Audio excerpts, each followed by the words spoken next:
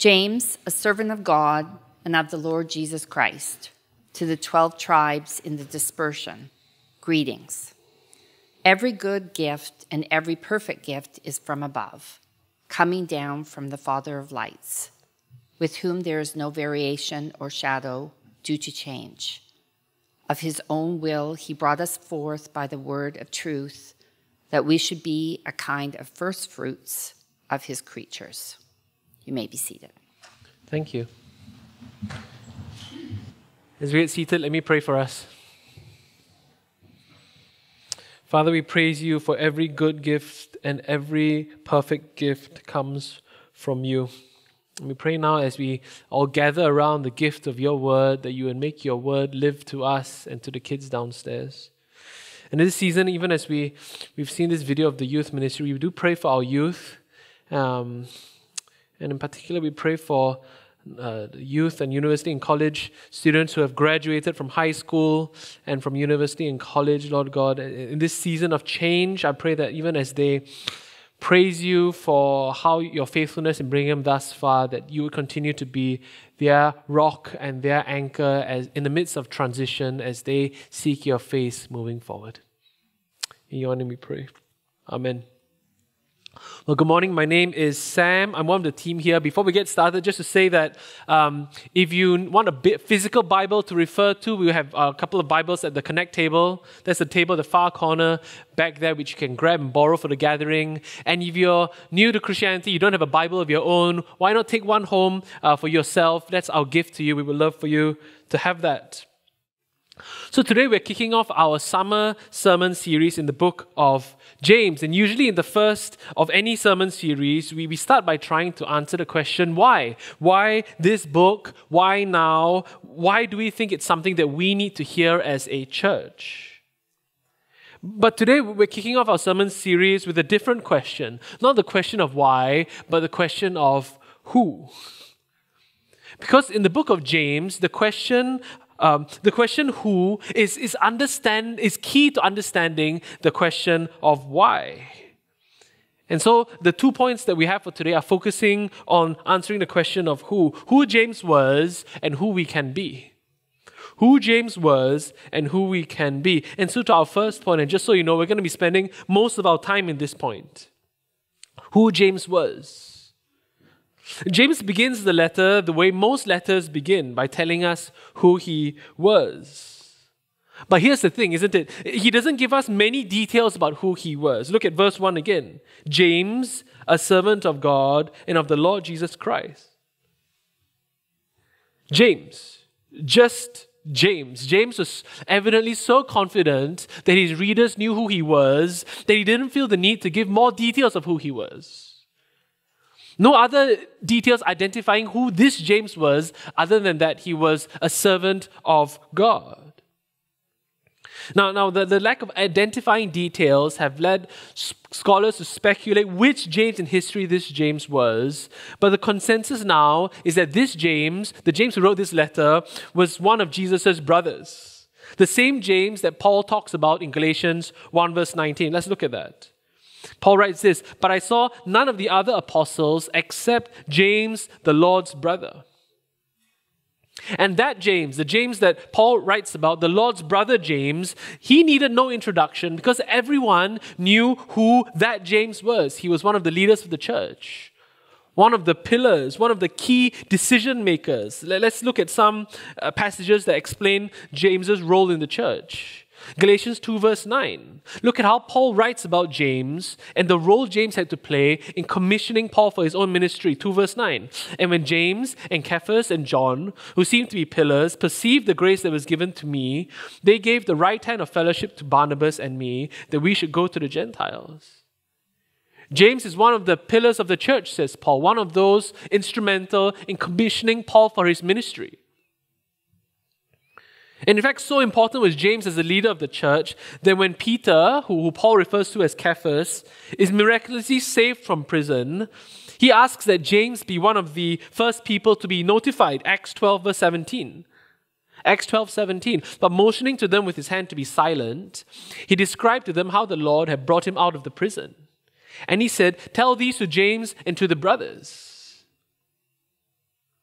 And then a few chapters later, when there was a major theological discussion at this big meeting that we now know as the Jerusalem Council, Acts 15:13 tells us James was the one who had the final word. One of the pillars of the church. One of the first ones to be notified when something major happened. The one who had the final word when it came to something, a discussion instrumental to the church. The point is this: James needed no further introduction because everyone knew who he was.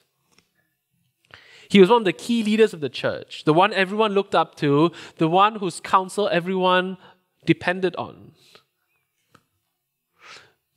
But that's not all of who James was.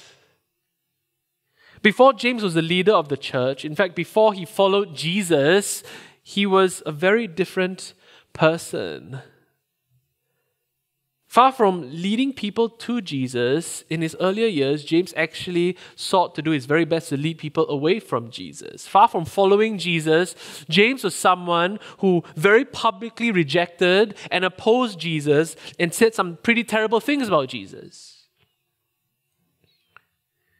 And we know that today, and they knew it back then. It wasn't a secret. Everyone knew about it. The Bible tells us that as Jesus started his public ministry, there was real tension in Jesus' family as James and other members of Jesus' family were caught up in the attention and the controversy that Jesus was attracting. And so James and the rest of Jesus' family, they reacted by publicly rejecting Jesus and even trying to undermine Jesus. Mark 3 verse 20. Then Jesus went home, and the crowd gathered again, so they could not even eat. And when his family heard it, they went out to seize him, for they were saying, "He is out of his mind." Jesus, oi, Jesus, big brother, stop drawing attention to us. Don't you know you are embarrassing us? Don't listen to him. He doesn't know what he's talking about. You know, things are really bad when the family starts to air their dirty laundry for everyone to hear and to see. And that's exactly what was happening. The tension and the resentment had been building and building and building, and now it's spilling out everywhere. James and the rest of Jesus' family, they physically try to seize Jesus and pull him away and tell everyone, don't listen to him. He's out of his mind. John summarizes it in John 7 verse 5. For not even Jesus' brothers believed in him. The James who writes the letter was a leader of the church, but he was also someone with a dark past. Before he was a distinguished leader of the church that everyone looked up to, James was someone who rejected and resented Jesus, who had said and done some pretty horrible things that would have made anyone cringe. It's one thing to treat your brother badly. It's another thing to treat your brother badly who turned out to be God. Talk about family baggage. And it's another thing for everyone to know about it. Before we go on, we need to notice a few things here. Firstly, talking about who James was and the conflict in Jesus' family reminds us of how much ordinary human life Jesus experienced and can therefore empathize with us with. I think often we don't realize that, do we? Or we forget about it. Jesus was God, but Jesus was also human, and therefore Jesus also had a human family. So while Jesus was perfect, he was surrounded by imperfect family members. And so Jesus' family, much like all our families, had tension and misunderstandings and drama and conflict.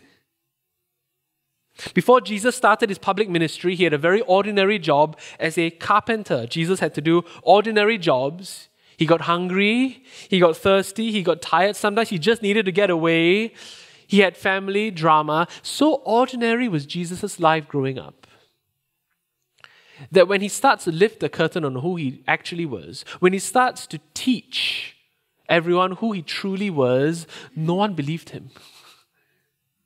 In fact, they were offended at someone so ordinary who claimed to be someone so extraordinary. Look at Mark 6:1.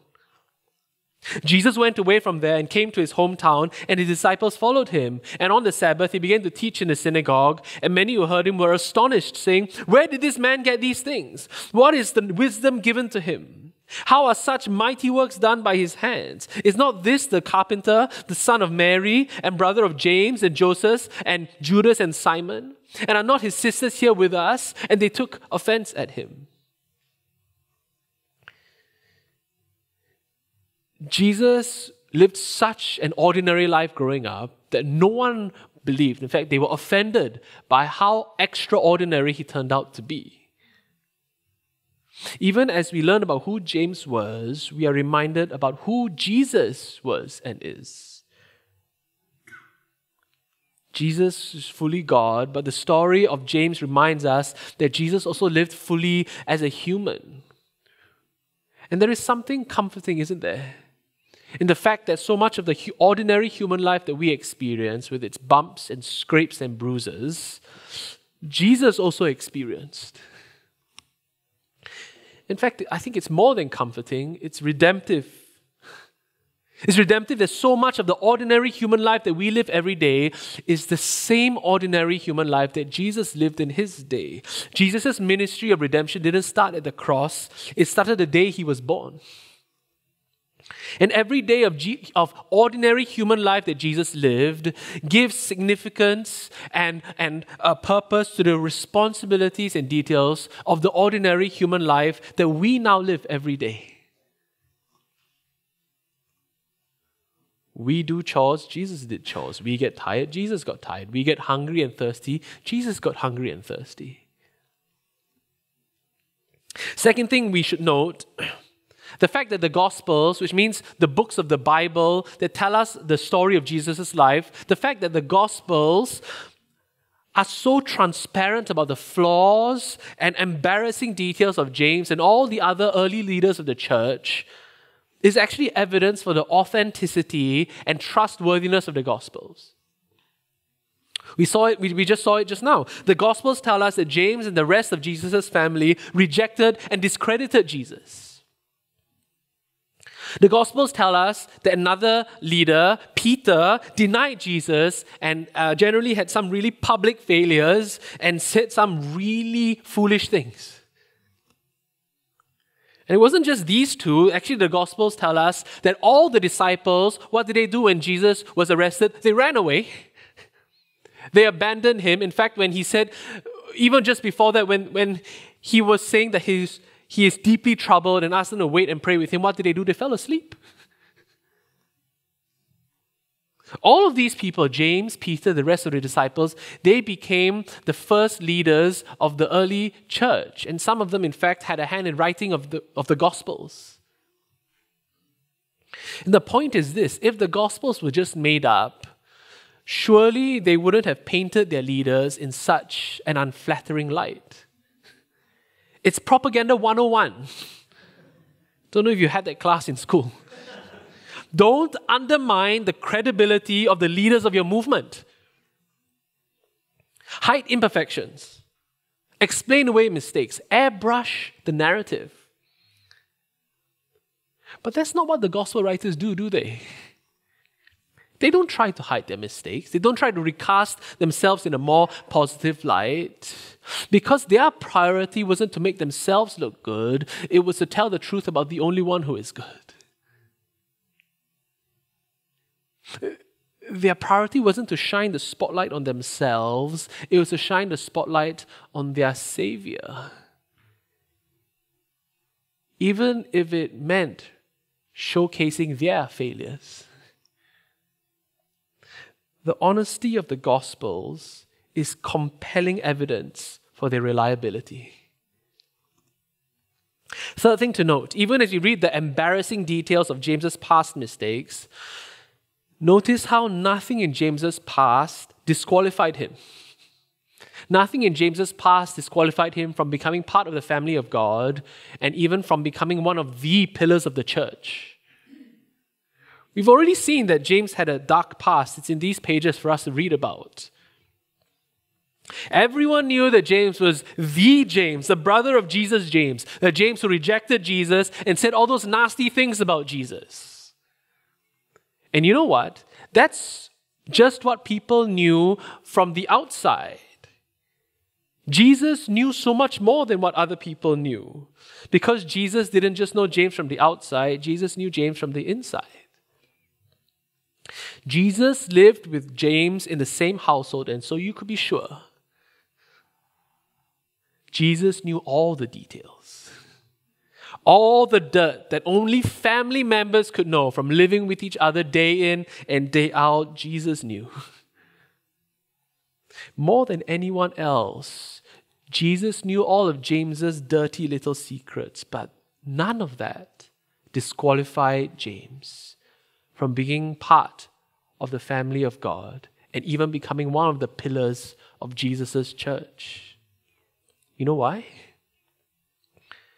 None of that disqualified James because Jesus' grace was sufficient to cleanse and purify and free James from the weight of his past and who he used to be. That's why James's letter bears the unmistakable signs of someone who has been utterly humbled by Jesus' transformational grace. Let's just look at one example, 4 verse 6. James writes this, "But God gives more grace. Therefore it says, God opposes the proud but gives grace to the humble. Submit yourselves therefore to God. Resist the devil and he will flee from you. Draw near to God and he will draw near to you. Cleanse your hands, you sinners, and purify your hearts, you double-minded. Be wretched and mourn and weep. Let your laughter be turned to mourning and your joy to gloom. Humble yourselves before the Lord and he will exalt you." James doesn't just write about God's grace. He writes as a sinner who himself has tasted of and has been saved by God's grace. And so we can see in these verses, James's utter confidence in God's grace. Let's look at it again. But God gives more grace. Therefore it says, God opposes the proud but gives grace to the humble. Next line, draw near to God and he will draw near to you. And last line, humble yourselves before the Lord and he will exalt you. James isn't writing as someone who is just talking about something in abstract. He's writing as someone who is tasted and knows for sure that God's grace is sufficient. That's why learning about who James is and who James was is so precious, because James's story is not too different from our own, is it? Like James, we don't have it together. Like James, Jesus knows all of our dirty little secrets. Not just the things that everyone else knows about from the outside, but all the humiliating and shameful things that no one else knows about. Jesus is not just seeing into our household, he can see into our hearts and our minds and our thoughts that we would be horrified if anyone else could hear or see. But like James, Jesus' grace is sufficient to cleanse us and purify us and free us from the weight of our past and who we used to be. James was a sinner saved by grace, and you know what? You can be too. Even as we ask ourselves who James was, we are called to ask ourselves who we are. And the grace of the gospel means that we are freed from the weight of our imperfections, but more than that, we are freed to be open about our imperfections. It's not pride and the appearance of perfection and having everything together that gets us into God's kingdom. It's humility and repentance, painful repentance, acknowledging that we are totally dependent on God's grace because we are not perfect. And we don't have everything together. And apart from God's grace, we would totally be lost. So you know what? You don't have to go around pretending that you're perfect. You don't have to go around being anxious about what other people think of you. Because God's grace is sufficient. God's grace isn't for the deserving. God's grace is exclusively for the undeserving. And the beacon of God's grace shines brightest and most glorious when held up against the reality of the darkness of our sin and our shame. The story of God's power to save isn't written with our successes, it's written with our failures. It's not written with the successes we boast of. It's written with our sins and our dirty little secrets that we are ashamed of. Christ City, there is no cancel culture in heaven. There is no cancel culture in the church. No one is beyond the reach of God's grace, and no one is beyond God's power to save. Not James, not Peter, not any of the disciples, and certainly not any of us. Not me, and not you. And we need to be reminded of that, don't we? In the way we treat ourselves and in the way we treat others. God's grace is sufficient for us. And so, you know what? We can have grace for ourselves.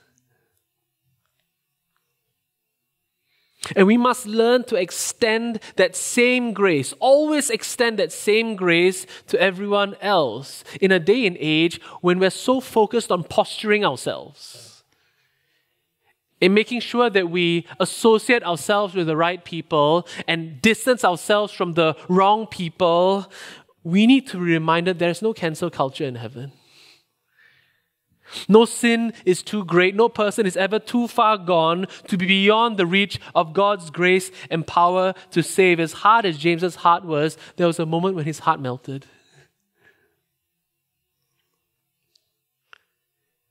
And he repented of his sins. As blind as he was, there was a moment when his eyes were opened to see Jesus for who Jesus truly was, not just his brother, but his Lord and his Savior. We don't know exactly when that moment was, but we know that Jesus' resurrection was a part of it.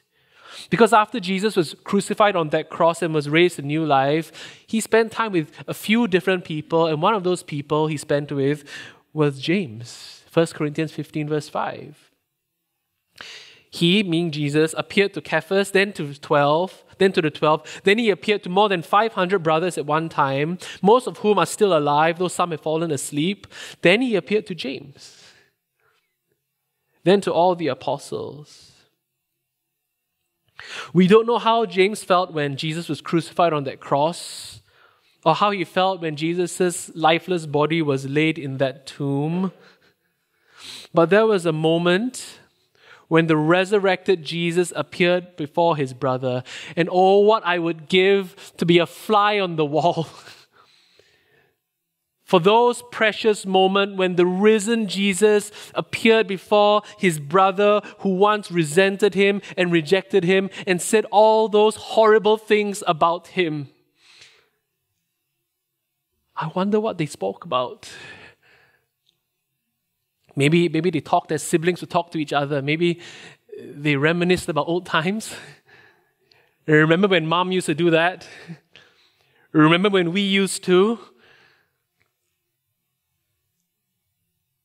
I'm sure most of the time was spent talking about the elephant in the room. Jesus, you're alive. But how? But why? Oh, you're alive. That means what you said about yourself it must be true. I can't believe I said all those things. Everything is changed, hasn't it, if you are alive?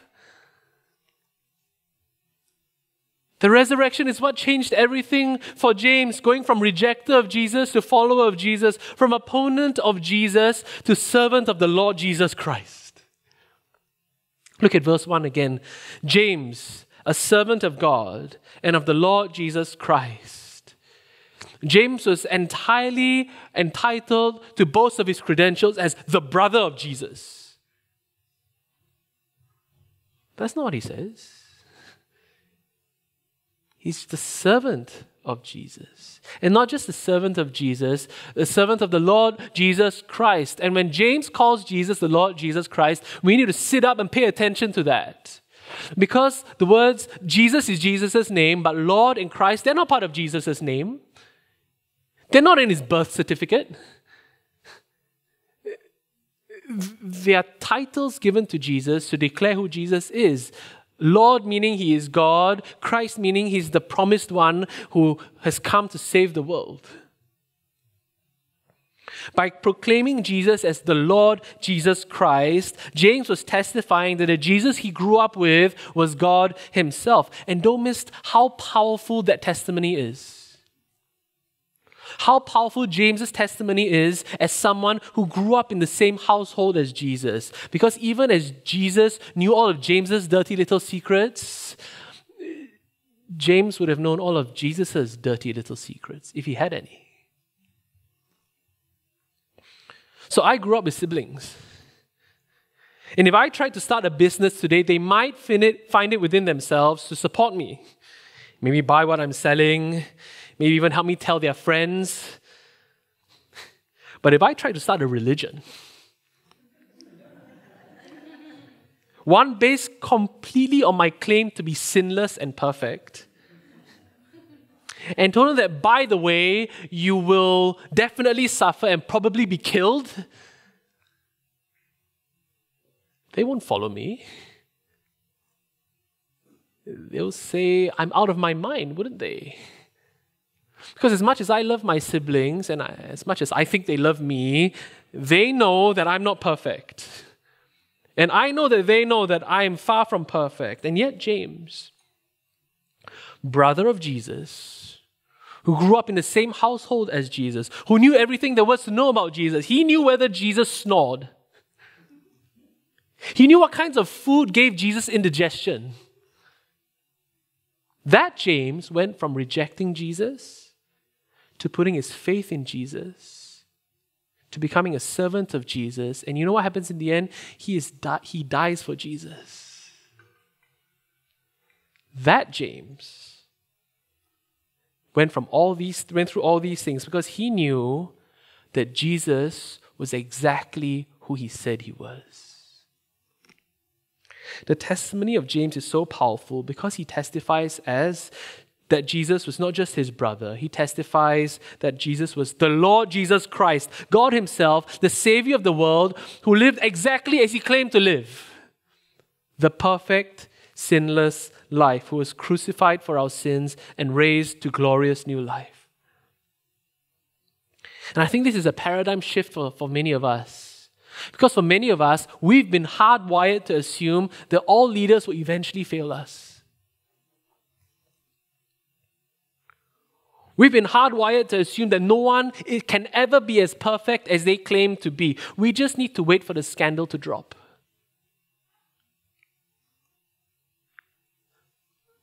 Not with Jesus. Never with Jesus. James 1:17. Every good gift and every perfect gift is from above, coming down from the Father of lights, with whom there is no variation or shadow due to change. I want to focus on that last phrase. No variation or shadow due to change. We don't have to hold our breath with Jesus. We don't have to hold back. We don't have to have a backup plan just in case Jesus turns out to be a fraud. We don't have to be worried that one day suddenly Jesus will turn out not to be the perfect person he claimed to be. Because with Jesus, there is no variation or shadow due to change. Take this as the testimony of someone who knew Jesus intimately. There's no scandal lurking around the corner. There's no dirty little secret just waiting to be revealed. Christ City, even as we ask the question of who James was, now we need to all answer the question of who Jesus is. Who do you think Jesus is? Who do you think Jesus is? One writer put it this way: Jesus is either liar, lunatic, or Lord. If Jesus is a liar, it's because he said he was God, even though he knew he wasn't. If Jesus is a lunatic, it's because he genuinely thought he was God, even though he wasn't.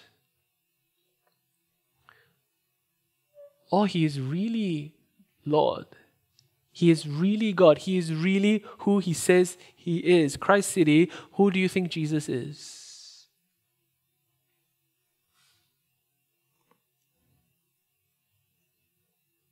Is he just a moral teacher who was mistaken? Is he just a magician who was someone more than he actually was? Who thought he was someone more than he actually was? Or is he really who he says he is? If this is a question that you're wrestling with, or perhaps you've never thought about, can I invite you to a conversation? No commitment, just conversation. Talk to the person you came with, talk to any of our staff wearing staff lanyards, or if you want to talk to me, I'll be at the front of the gathering room after the gathering. So first point, who James was. James was a skeptic of Jesus who was transformed by Jesus to become a servant of Jesus, and he eventually became a martyr for Jesus. Even as we ask who James was, we are compelled to ask who Jesus is. So second point, and don't worry, this one is much shorter than the first one. Who we can be. Who we can be. Knowing who James was changes the way we view his writings, doesn't it? Because James wasn't just dispensing advice. James is writing as someone who had found wholeness in Jesus and wanted everyone else to experience that same wholeness. That's why in James's letter, we find that he never calls his readers to anything that has not already transformed his life. We saw it just now in chapter 4. James's utter confidence in Jesus' grace comes from the fact that he has tasted of Jesus' grace and his life has been transformed by Jesus' grace. In the coming weeks, we will see how James calls his readers to pursue justice. And even as he does that, you know what he was known as? He was known as James the Just. Even as we will see that he calls us to prayer and fervent prayer, tradition has it that he knelt on his knees in prayer so often that his knees were hard as camels. James was writing as someone who had found wholeness in Jesus and wanted everyone else to experience that wholeness. And that is the theme that unites the entire letter. James's letter has a few themes, and James structures his letter so that he cycles through each of these themes a few times, each time unpacking a theme in a different way. And we're going to see that in the coming weeks. But what we need to start off with today, and what we need to hold on to, is the unifying theme that holds all themes together, and that's the theme of wholeness. One pastor describes this main theme of James this way: the words of Jesus in the voice of wisdom to make us whole. The words of Jesus in the voice of wisdom to make us whole. This letter isn't about instructions to make our lives difficult. It's about guidance to make our lives whole. And it's written with the pastoral urgency and clarity of someone who doesn't want you to make the same mistakes that he did. James has been made whole by God, and he wants nothing less for his readers and all of us than the same wholeness that all Christians can have in Christ. And we can trace this theme of wholeness and perfection and completeness throughout the entire letter. Let me give us some examples. 1 verse 4. James writes this: "And let steadfastness have its full effect, that you may be" what? "Perfect and complete, lacking in nothing." Trials, James is talking about trials and suffering, which are painful and uncomfortable. But as we shall see in the coming weeks, we can learn to count all trials with joy, because trials and suffering, they are part of our journey to what? To wholeness. Let's look at another one. 2 verse 22. James writes that you see that faith was active along with his works, and faith was completed by his works. Wholeness doesn't come from just saying you have faith. Wholeness comes from a genuine faith that is active and lived out. A faith that works.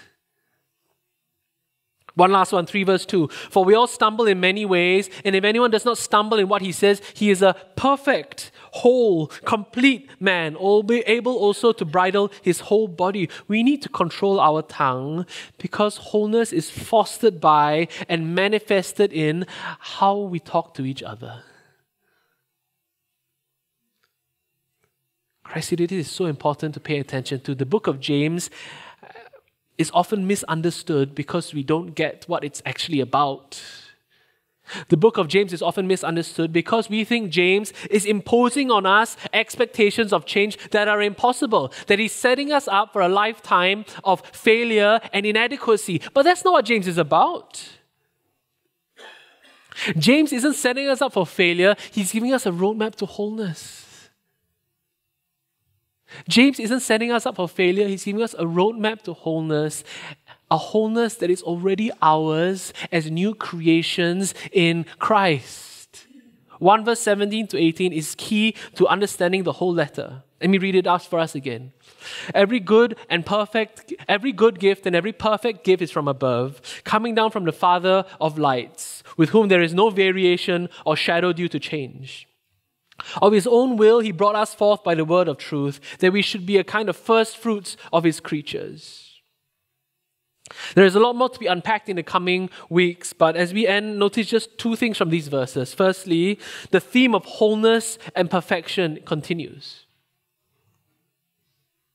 But secondly, notice how God doesn't just give us a roadmap to wholeness. God himself is the means to our wholeness.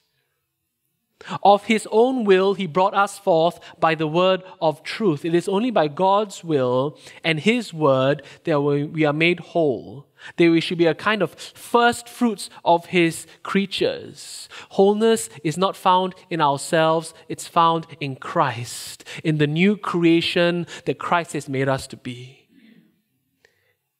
And that's what James is writing about. He has tasted of that wholeness through Jesus, his brother. And so he writes to us so that we too might find that wholeness as Jesus, our brother. Are you hurting?